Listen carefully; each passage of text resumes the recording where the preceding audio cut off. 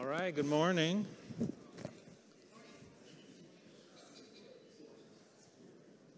We are a little light this morning.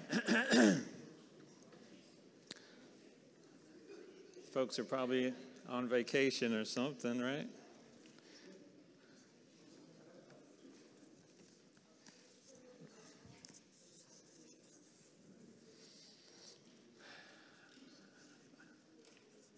All right, good to see you this morning. I'm going to go ahead and have a word of prayer and get started as folks are still coming in. Let's pray together. Father God, we're thankful again for this day in which you have made. Let us rejoice, be glad in it, Lord God. And we're grateful to be able to come to this place to think about you and your word and sharing your word with others and worship you in spirit and in truth, Lord God. We are so grateful for that privilege. Thankful for all that are teaching this morning, Lord God, and those who are here to learn and to grow. So grateful for your Son and the church that he established, and we just pray for all of the churches of Christ around the world this morning, Lord God, and that you help us to stay strong and faithful in this difficult time, especially be with those who are in war-torn countries, Lord God, and especially Ukraine. And we have brethren in Russia and all over the world, Lord God, and we just pray that you be with them, keep them strong, keep them sharing your word, keep them faithful until death, Lord God, and we just pray that your healing hand be upon those of our number who are going through difficult health situations, and we're thankful for Charles and his progress and his recovery, and pray that you continue to bless him and all those who have gone through surgeries and procedures recently, Lord God, and continue to watch over us. We're thankful again for your Son and the salvation that we have, and continue to forgive us when we fall short. It's in Christ's name that we pray. Amen. All right. So I have a couple things to tell you about this morning. One is that I got news of a couple studies that are going on, taking place. Can't tell you a lot about the details right now, but just know that there are folks sharing the gospel with people, you know, in our within our number here. So that's a really good thing. Also, we never know when God will place somebody in your path. And this happened to me last week on Monday. I had Monday and Tuesday off of last week. And, you know, when we open ourselves up to wanting to win souls for Christ or wanting to talk to people, God will place people in our path. And it's not necessarily the people that we're praying for, right? And so he did this with me on Monday. So my neighbor across the street goes to the Calvary Church on Pineville Matthews Road in Charlotte. Huge building, looks like a crown, right? We're all familiar with it. And so when we moved in 15 years ago, we got to talking, very friendly, and found out he went there, and he found out, you know, I was going here, and then his son had this project for the church where he had to go throughout the neighborhood and try to get people to come over, and it had something to do with their website. They wanted people to go to their website and stuff like that. So, you know, Aaron and I were home, I think, at the time. We said, yeah, sure, we'll come over. And so we went over and you know, viewed the presentation and everything. And I had a copy of my book at the time, right? And I kind of knew where he was, spiritually, as far as if he's attending there, he's most likely faith only, believer, what have you. And as we've talked, found out that was indeed the case. So I brought my book with me. And after the presentation, we chatted for a little bit, and I said, hey, here's a copy of a book that I wrote, why don't you check it out? And so he must have read it, because he didn't speak to me for about 2 years after that. We'd be out, I'd say hi, he'd give me a quick wave, and, walking back and forth with his grandkids, didn't even look over, just not a word. And so, and that was years ago. So Monday, I'm out in the yard again, and it took some time, but eventually, he started speaking to me again, and we were friendly and what have you. But Monday, he comes over and he says, hey, I just recently retired. And I'm like, congratulations, that's great. And he says, we're writing, we're checking off one of our bucket list items, and we're going to Hawaii for a vacation. And I was like, fantastic, congratulations. And he said, do you mind, we're going to have our mail stop, but the mailman isn't always the best, so can you just check our mail occasionally, and if there's stuff piling up, just, grab it for us. And I said, sure, absolutely. And so, we were talking about retirement, and he says, well, the most important retirement is, getting to heaven. That's what I'm mainly concerned about. And I was like, yeah, absolutely. I'm on the same page with you there. And he starts talking about this whole, the new heaven and the new earth, right? That whole concept of the new heaven and the new earth. And so, I kind of let him, talk about his viewpoint on it. It was interesting. He talked about how when Jesus was resurrected, he was in a physical body. And so he feels like, the new heaven and the new earth is going to be a new earth, a new heaven, right? Where there is no sin. And, he was talking about a book that he was reading. And so, I just asked him some questions. I didn't, try to get into an argument with him or anything. I just asked him some questions. I said, well, what about when Jesus said, like, my kingdom is not of this world, And he's like, yeah, well, not this world, but it's going to be the new world. I said, okay, all right. What about, like, 1 Thessalonians where, it says that the dead in Christ will rise first, and then those who remain will go to meet Jesus Christ in the air, and thus we shall always be with the Lord, And he's like, well, yeah, we'll be with him wherever he is, and he'll be here. And I was like, okay, well, and so we were just kind of discussing this, and I wasn't, trying to shoot him down. I was just asking questions, right? Throwing a couple verses out there. And so I said, well, give me the guy's name.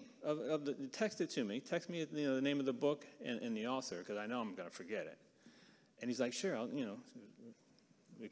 we had each other's numbers, so he said, I'll text it to you, which he did later.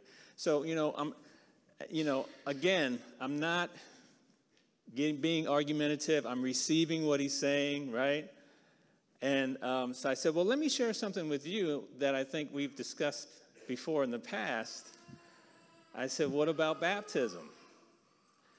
And I said, Mark 16:16, Jesus said, whoever believes and what?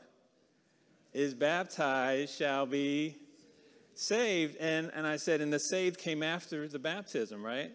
I said, Acts 2:38, when the Jews, crucified Christ, Peter said, repent and let every one of you be baptized in the name of Jesus for the forgiveness of sins, right? And I said, and I was just going from one verse to the next, right? I said, the Ethiopian eunuch, what about him? It says, Philip just preached unto him Jesus, and when he saw water, he said, what should hinder me from being baptized, right? And so I said, so we can't get into heaven without our sins being forgiven, right? And he's like, right. And he says, well, but you know, he said, you know, where I go to church, you know, we see that as just an outward showing of your faith. After you've already been saved, then you should be baptized. And he said, my wife and I have been baptized. And I was like, great, fantastic. And but I said, what about then I mentioned Paul. I said, okay, so Paul on the road to Damascus, a lot of people say that, you know, that's when he was converted.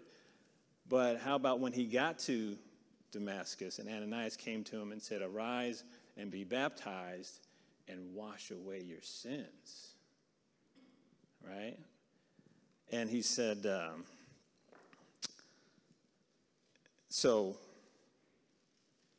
to think of I think that's when he said, well, yeah, you know, we should do it as an outward sign of you know, inward grace or what have you. And then that's when I said, that's exactly how I used to think. But then a friend of mine showed me a verse, and I told him, I was saying how I told my friend, and this is Greg, who, you know, you've met, you'll never be able to convince me that baptism is going to save me. And you can't show me a verse that says baptism saves me in the Bible. And then I quoted my sermon verse, right? 1 Peter 3:21, which says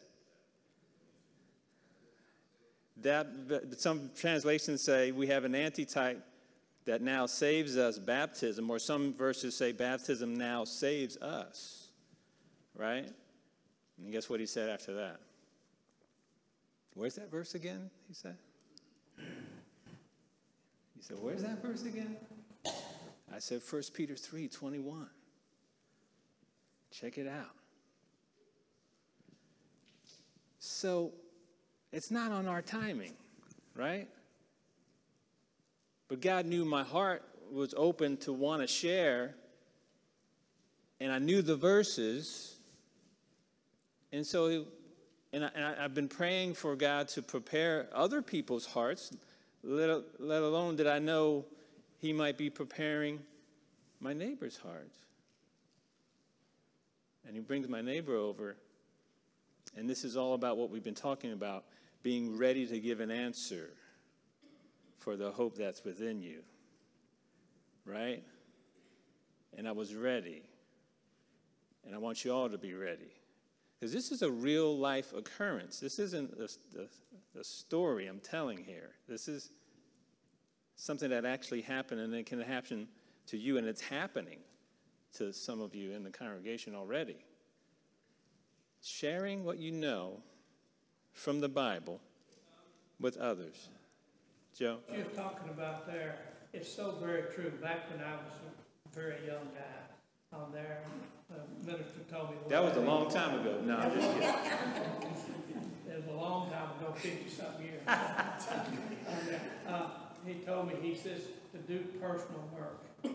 He says, I don't follow these written scripts and all very much. And he told me, he says, first, when you talk to somebody and they show some interest, find out what they believe in and what you do, and says, here's some points that we don't agree upon. Let's talk about those. Yeah, exactly. And go in that direction. I've had much more success over the years doing that there, by doing it that exact way, other than trying to take up and say, and take these like I did when I was 24 years old, try to cram a program into somebody. Right. There.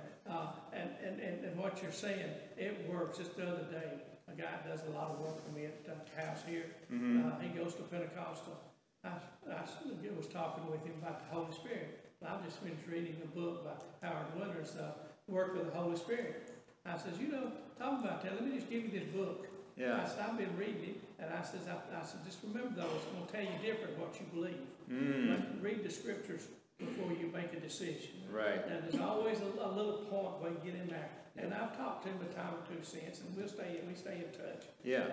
But that type thing is the most successful way that I've ever found to work. So what you were doing, I think, is the correct way to win confidence.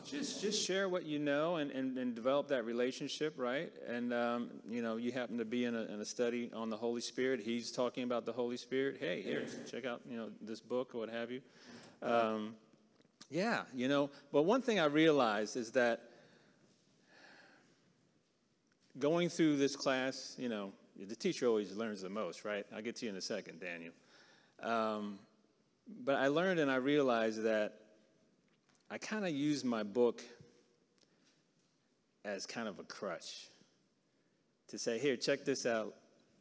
And it has all the verses in there, but I think I accomplished more in like 10 minutes of just talking with him face to face than giving him a book and say, check this out. You know what I mean? Because, he's right across the street. He's my neighbor. Why can't I just talk to him face to face? And we had a great conversation. We talked about family. We talked about our kids. We talked about how they don't always do what we would like them to do. And, we related on a lot of different levels. And so it was just so much better than just, so I have to be careful with that. Maybe develop that relationship first and then say, here's a chapter in my book that you might be interested in. Daniel? So often it takes so much patience and love because, we share a verse with someone and we get that verse and we expect and want them to get it the first time we share it with them. But sometimes because of where they're coming from, because of their paradigm, because of what their life experiences are, they don't get it the first time. They don't get the second time. They don't get the fifth time. Maybe the 10th time when they finally, the light comes on and they see what that scripture says. And we have to have so much patience and love in trying to work with folks because we want them to get it so quickly, but sometimes it just takes a lot of time because they just can't see it, and we can't understand why they don't see it, but it just takes that time. Exactly. We have to be so patient with people because, as you're saying, it may take 3-4 times seeing that verse for them to actually, for the light bulb to come on and say, oh yeah, now I get it. Jack?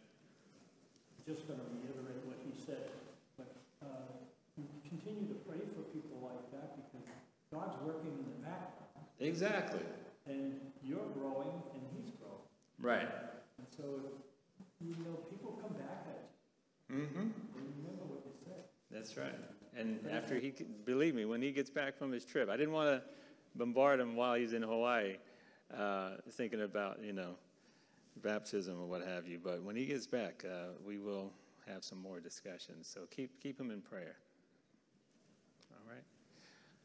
All right. So back to our homework and our process, right? Continue to pray for these folks. Pray for your own courage. Reach out, 5 minutes of fishing a week, things of that nature, okay? All right, so we were talking about persuading others, and we saw how it operates on 3 levels, right? We talk about the mind, the intellect. We're going to look at the emotions this morning, okay?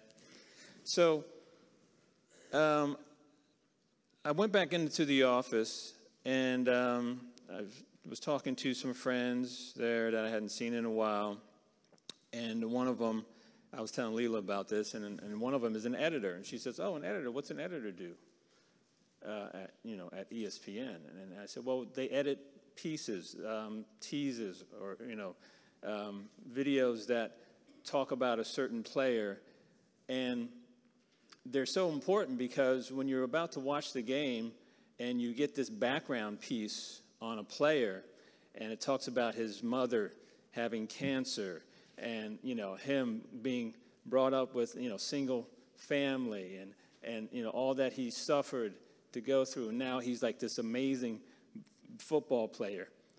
It gets you emotionally what?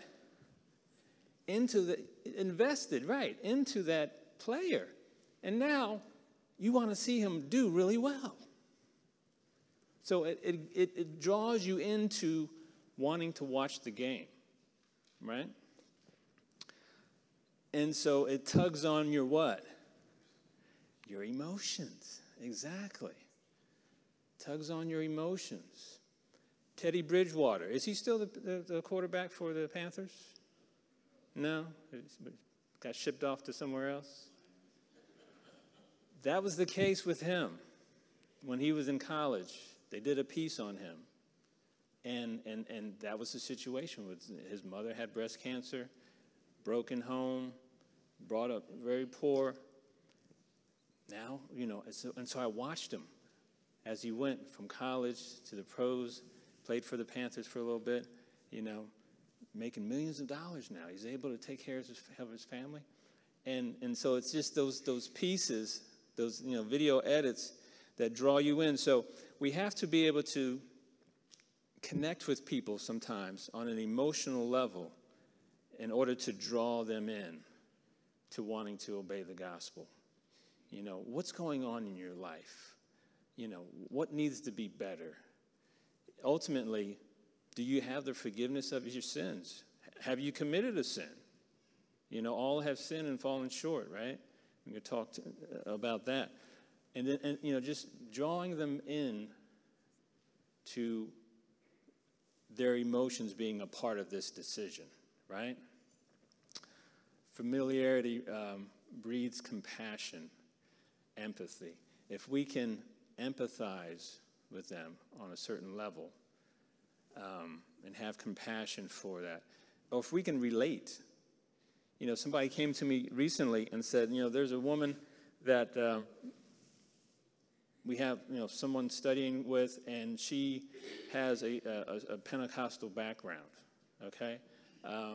So we're thinking of partnering, bringing her with you because you have that background, right? So if we have someone that we know that can relate to that person in a certain way, connect them, say, hey, let's bring so-and-so in because, they have, or they've experienced this, something's going on with somebody in their family and they've experienced it. Hey, let's bring them in and let them talk to this person, and make that connection and approach it on an emotional level. All right, so the mind, the emotions, and the will, that's the most important one, right? So, because the will causes them to act upon what they've learned, what they understand intellectually, what they have a deep desire to obey from the heart emotionally, and now they make that decision, right? So the question then for them is, will they align their will with that of Jesus? And many of us who have made that same decision, right? What did Jesus say when he was about to suffer the cross? Not my will. He had his own will to do whatever he wanted to do. Every person has that. That's a gift. Maybe sometimes people see it as a curse, but it's like, just make me do what you want me to do. Well, we have to decide to do it. And so we have our will. But he said, not my will, but yours be done. And so we have to try to bring them to that point where they want to do God's will and not their own. Okay? All right, Jesus said that love is the highest motive for obedience and being able to persuade people. John 13:34, Jesus, you know that passage, he said, they will know that you are my disciples by what? By the love that we have for each other, right? So that's the first thing. It begins with us, right? That's the first thing. By the love we have for each other, they see that love. They see how we're taking care of each other. And then love your neighbor as yourself, right? We talked about that a little bit. You can't love your neighbor unless you love yourself. And if you have a problem with loving yourself, then, we can help you with that. But you need to get that under wraps first. And then James writes, that faith without action or faith without works is what? Dead.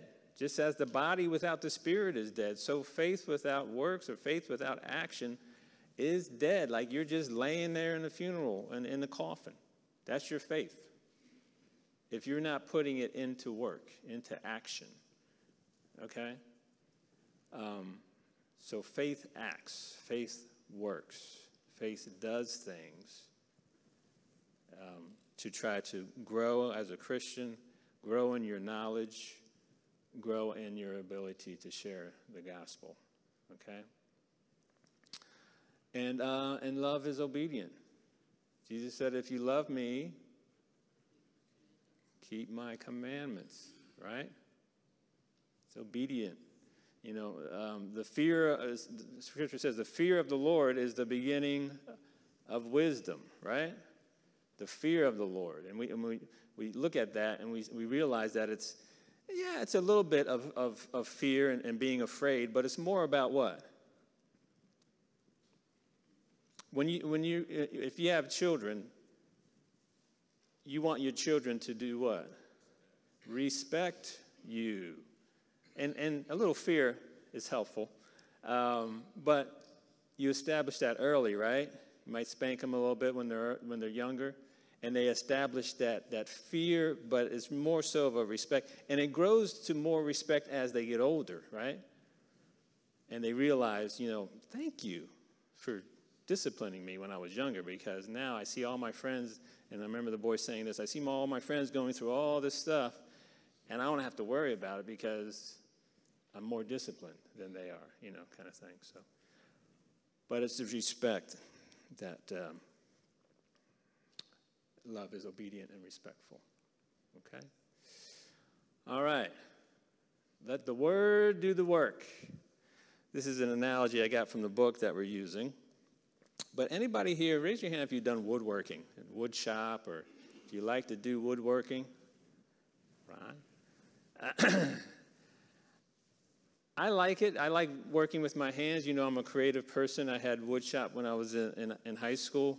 Haven't done a whole lot of it. I did some stuff on our house up in Connecticut, did put some crown molding in and things of that nature. So I like working with wood. So I understand the analogy. When you're, and because I've done this, I've made this mistake. When you're using, a bandsaw, or not a bandsaw, or what do you call it? Not a miter saw.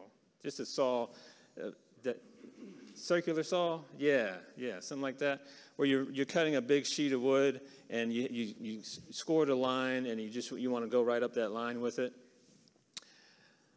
Because, maybe if I was doing it myself and I wanted to get it done quickly and I wasn't sure whether, I could hold the board or whatever, I would try to push that blade through there as fast as I could, right?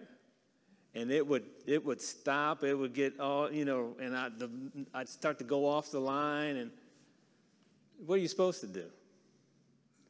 Just let the blade do the work.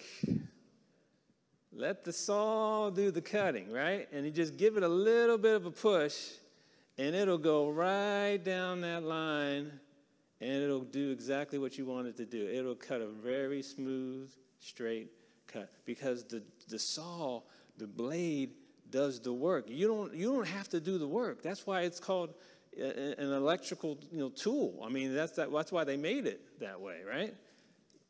And that's where it comes to the word. Just let the word do the work. It's not about you. It's not about your ability, right? You may have, be one of the greatest orators in the world, and you could be saying false things, and you're no benefit to anyone. But if you're using the truth of God's word and just use that and let the word do the work, because it's sharper than a two-edged sword, right? Able to cut the heart. What did those Jews say in Acts chapter 2? That the word did what to their heart? Pricked their heart, right? The word was working on their heart. The truth was working on their heart. Peter had preached the first sermon about the death, burial, and resurrection of Jesus Christ. And that sermon pricked their heart. It wasn't the fact that, they were these amazing speakers. It was the word, Daniel. There's different types of soil. We're just there sowing the seed. And there's different types of soil. And if it's the right soil the word falls on, it's going to react. The parable of the sower, right? Yeah, we're sowing the same seed, and it says in that parable that the seed is what? The word of God, right? It's the same seed. We're sowing the seed, right? And God is doing the work. And where's the seed come from from the first place? From God, right? That's why it's so important not to say, I think, blah, blah, blah, blah. I think, blah, blah, blah, blah. That's why it's so important to know the word and say, well, what about Acts 2:38? What about 1 Peter 3:21, right? Use the word. That's where the power is. Okay? All right. Converting the soul to Jesus, not to self. You know, a lot of folks will follow a preacher because he's so dynamic and such a great speaker. And when that preacher leaves or that preacher goes somewhere else, guess where they go? With the preacher. Right? And if they can't go with the preacher, sometimes they don't go anywhere. It's not about the preacher. Did the preacher die for you? Did the preacher write this book? No. He's just a servant. It's about this book. It's about Jesus. I remember Brother Matthews up in Jersey. He was doing a gospel meeting one time, and Leela and I, we always laugh about it because he had this little squeaky voice. But, you know, he was talking about denominationalism, and he was saying that, you know, it's not about this speaker or this guy. Like Paul said, in 1 Corinthians, you know, you Apollos and you're following Cephas and some, you know, Christ. You know, Christ is not divided. But he would say, this book's about Jesus. In a little squeaky voice. But that's who it's about. It's about Jesus. Not about us or anybody else. Let's look at 1 Thessalonians real quick. Got a few more minutes here. 1 Thessalonians 2.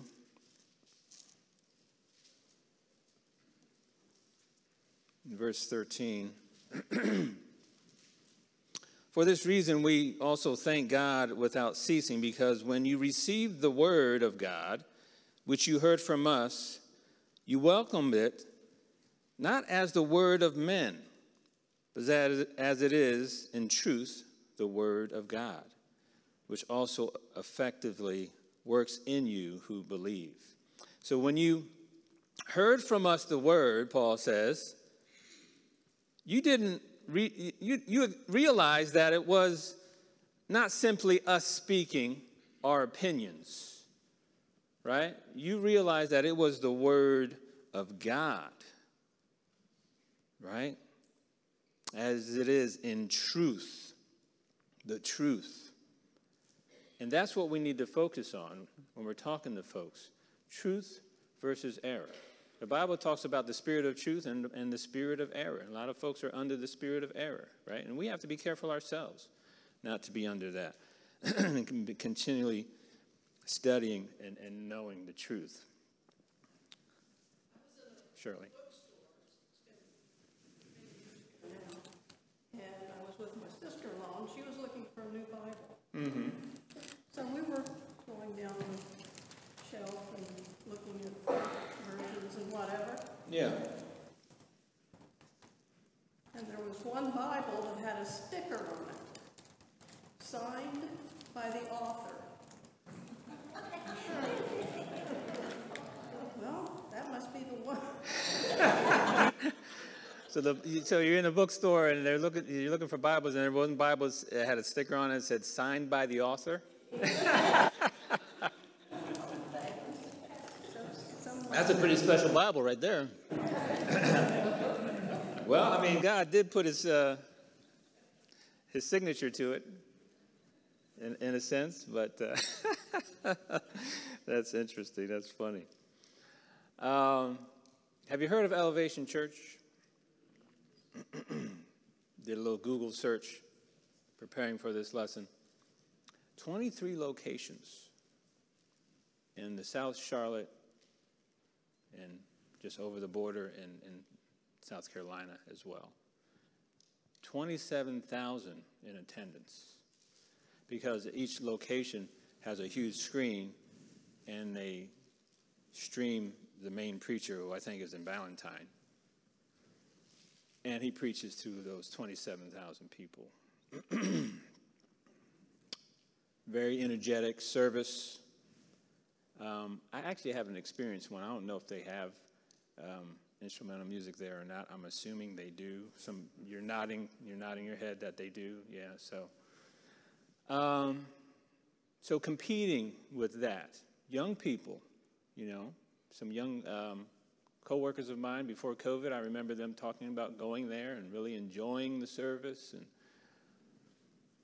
so how do we compete with that?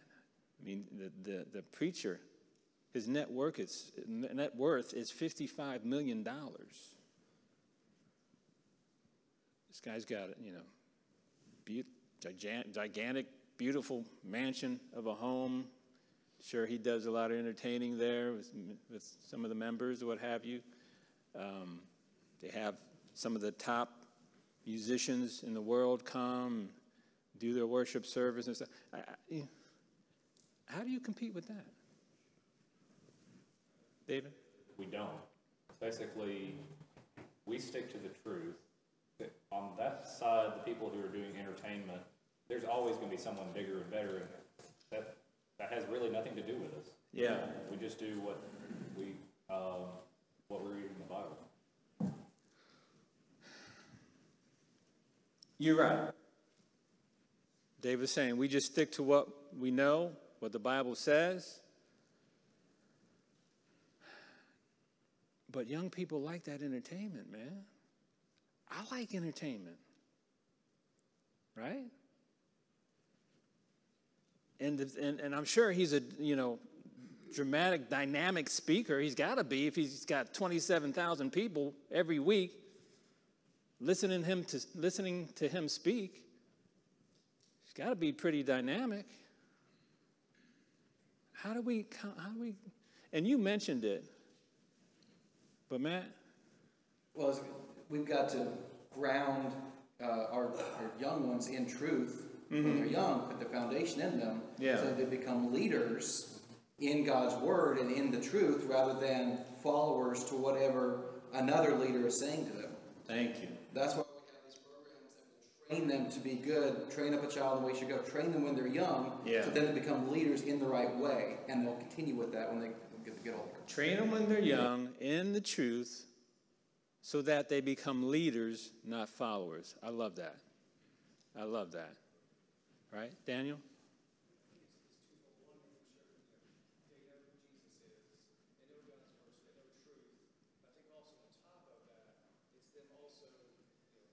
They see us following after Jesus and God, and they also know that we care and love, and we're showing the love of God to them as well. Mm-hmm.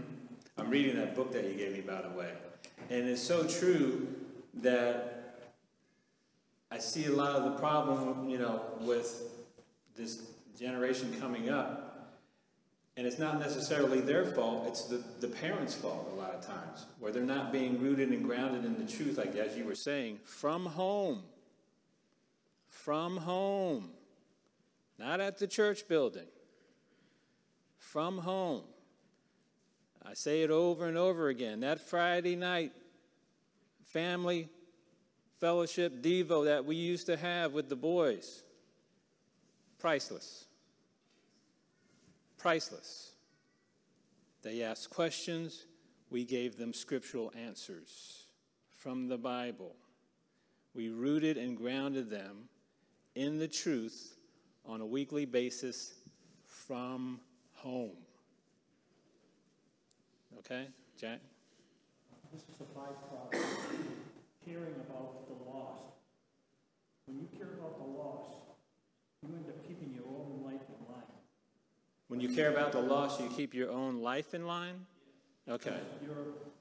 You're teaching people. You feel responsible to teach them properly, so you're Yeah. And it keeps you in the right path.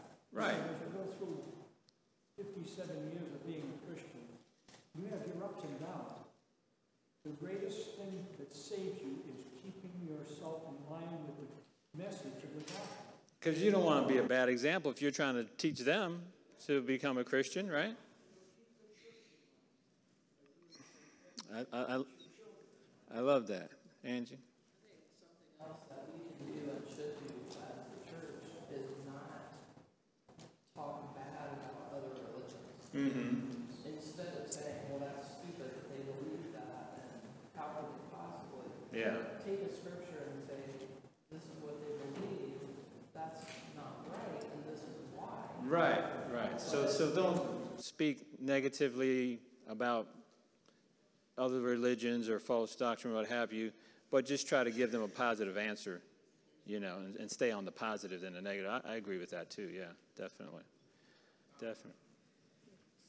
Last comment, I think. We're almost out of time. When we worship in spirit and truth. Mm-hmm. I've been to some of these other churches, been in the construction and building church buildings and stuff, and I've had an opportunity to talk with people like Stephen Furtick.